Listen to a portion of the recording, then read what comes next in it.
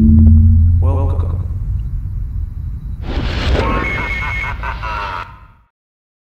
In the thick forest outside the city stands a grand mansion. On November 13th, 1967, a lone man stood in front of the mansion gate. It was George Trevor, a famous architect from New York who had designed this mansion and ultimately had built it. As thanks for having completed the construction, the millionaire Oswell E. Spencer sent him a written invitation, telling him to bring his family and come visit the mansion. Trevor told his wife, Jessica, and his daughter, who was about to turn 14, Lisa, to go ahead of him and he would meet them there after work. But when he arrived at the mansion, he couldn't see his wife or daughter anywhere. Trevor headed for the house and entered, and he too would never get out of there to see the light of day again. To where did George and his family disappear? This here is a sole copy of his notes. These are the things Trevor wrote down during his time at the mansion. Trevor had been offered an unbelievable sum of money from Oswell to design and build this house, this mansion, and it took him a total of 5 years until it was completed. Why did it take so long? Could he possibly have known of the strange incidents that would have happened at this mansion 30 years later? The key to solving these mysteries are somewhere in his notes. And this is how it all began. He had returned to the mansion once again.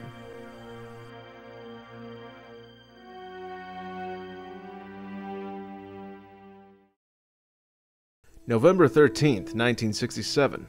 I finished up my work, left New York, and arrived right at the mansion at 6 p.m. this evening. The spacious main entrance hall, the 2 rounded stairs in the center of the hall, leading to the 2nd floor. Ah, how I miss this. I'm very proud of having designed this mansion. It's taken me 5 years to finish this house according to the model Oswell E. Spencer showed me in his office when he wished to hire me for this job. To make sure that Sir Spencer would be satisfied with my carrying out of this request, I poured out all my ability into making this mansion. But no one will ever understand it just from seeing from the outside. I saw Sir Spencer with his bleached hair heading down the stairs to meet me. He looked as self-confident as ever. I asked him where Jessica and Lisa were. Aunt Emma suddenly fell ill. They've gone off to check on her, he said. And it ended up being just the 2 of us raising a toast to the mansion. Spencer and I were the only ones who knew the secret of this mansion. And in the joy over this, we both raised our glasses to one another. The big dining hall was downstairs, and lined up on the large mahogany table were many wonderful dishes. If you looked up while in the dining hall, you could see through the gallery and the statue of the goddess Robin, who seemed to be eyeing the buffet in envy. But even so, with only me and him in this huge dining hall, it felt very lonely. Aside from the ticking of the clock by the wall, it was completely quiet. If only Jessica and Lisa had been here. From what he told me, the others had arrived 3 days before I did, and they had their fair share of fun in the house. Especially Lisa, who he had let use the house piano as much as she liked. Apparently the song she had played was Beethoven's Moonlight, and the beauty of the melody, he said. He left the full moon looming over the forest with a long face. He said that it had been wonderful, and he even clapped his hands while praising her. I thought of how triumphant she must have felt and how she must have been smiling. I was hoping that Jessica and Lisa would return in 2 or 3 days, because I am feeling rather lonely here without them. Oh well. With so many delicious foods and wines, all of these works of art, I should be able to stay distracted for a while. November 14th, 1967. Sir Spencer gave me a tour of the house today. He opened the door, and in front of me was a corridor with many doors to other rooms. I just stood there and gaped in amazement over the splendor and extravagance. Da Vinci paintings, Raphael statues. In one of the rooms stood stuffed beasts, their eyes having an eerie glow into them. In another stood an array of medieval knight armors. lined up as if though they were ready to go to battle. Everything he showed me that day were parts of his collection. It was as expected from a world-famous millionaire.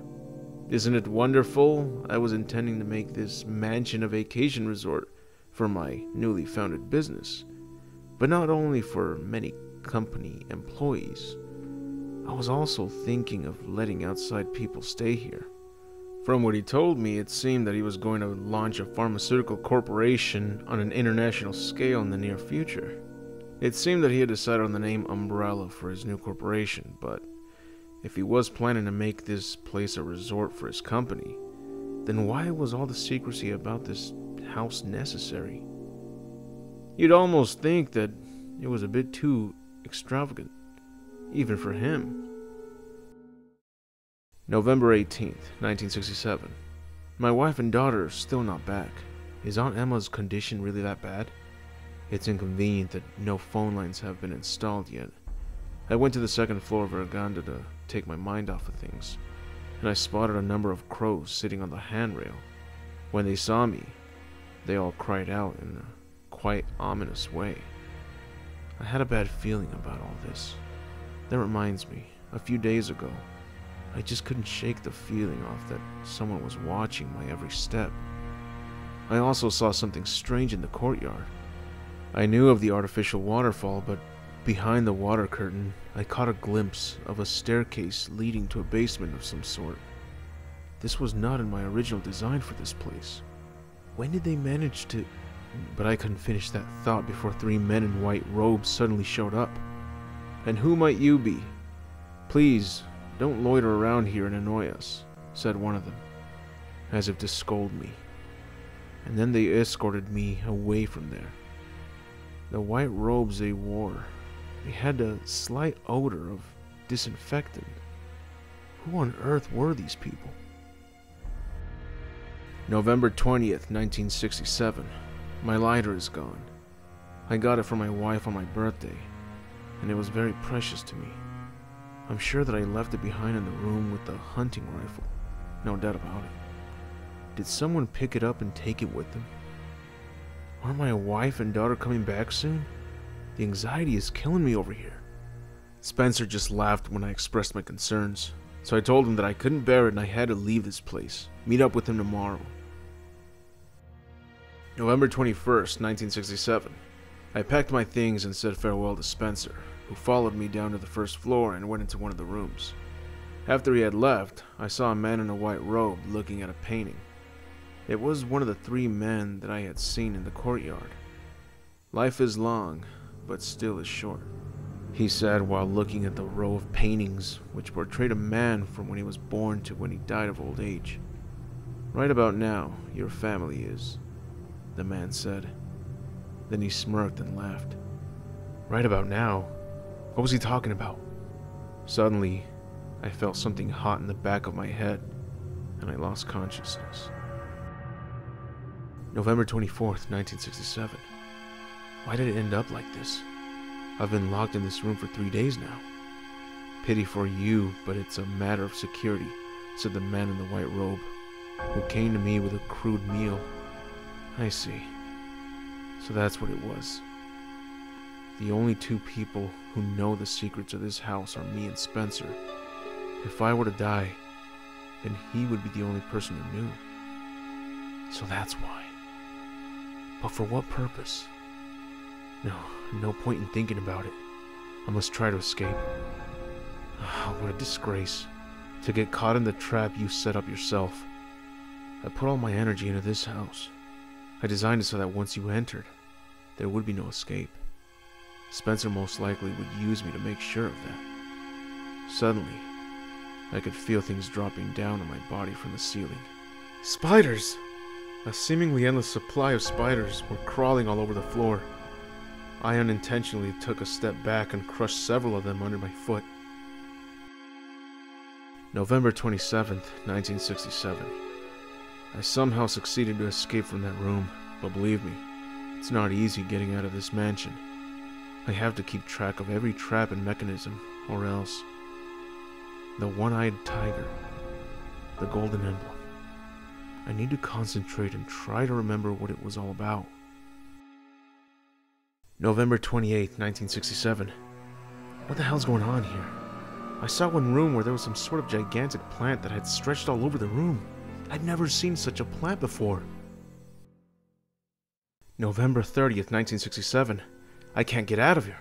No matter what I do, I can't get out of here. I saw bottles of formaldehyde lined up in a ghastly laboratory, a cave, and then I finally found something. There in a corridor, I saw something I remembered. A high-heeled shoe. It's Jessica's. Had my wife and daughter met the same fate as I was about to? No. I'm sure they're still alive. December 5th, 1967. I'm so thirsty. I've gone without food or drinks for several days now. My mind, nothing makes sense anymore. But why? Why do I have to die like this? Am I the one to blame for the wickedness of the man who had me design this house? December 7th, 1967. It's so dark. I'm stuck in a damp and humid underground tunnel. Is this also a dead end? No. There's something here. Shivering, I lit the final match I had with me. A tombstone. Ah. How did it end up like this? And there's a name on it too. George Trevor.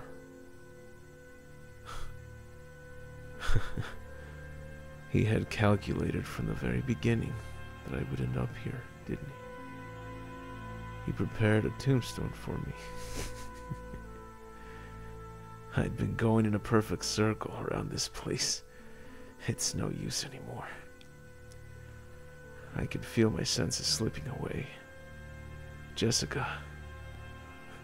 Lisa. Please. Forgive me. It won't be long now. Soon I too shall be headed to the paradise where you are.